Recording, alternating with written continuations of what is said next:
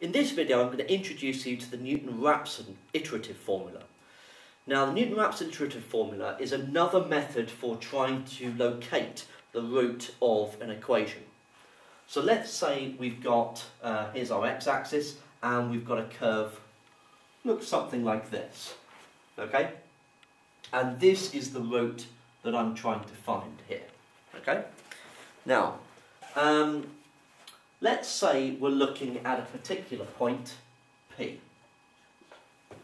This is going to be my y is equal to f of x. So, if I'm looking at that particular point P, then where it appears on the curve will have coordinates P, f of P. Let's call that point Q. So, Q will have the coordinates P, f of P. Now, what we've looked at so far is two methods. We've had the bisection method and we've had linear interpolation. What we're going to utilise here is actually the gradient of the tangent to that curve. So we're actually going to look at the tangent at the point Q.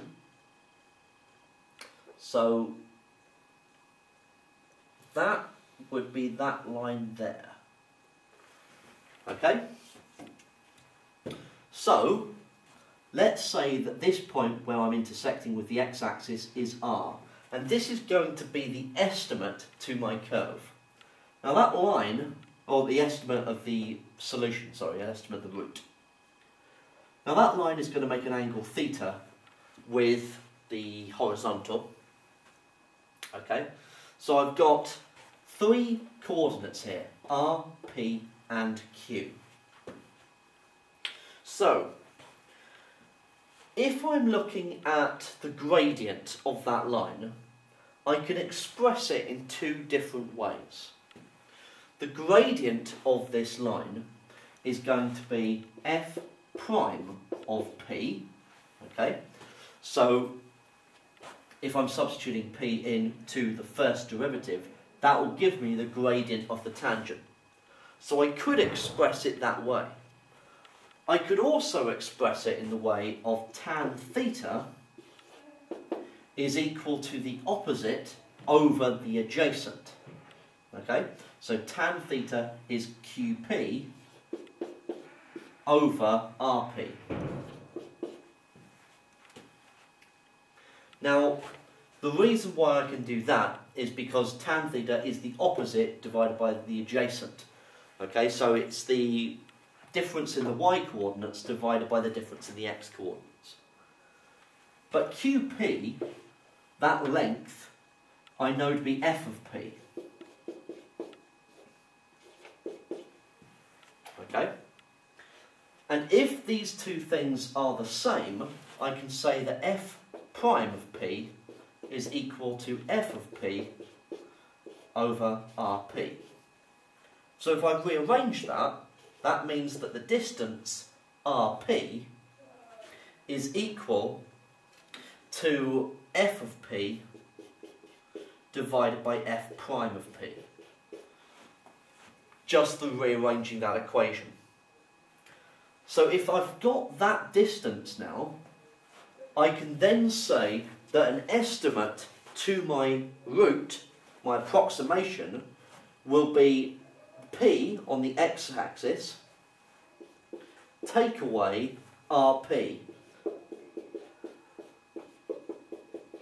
So this will be the approximation to my root.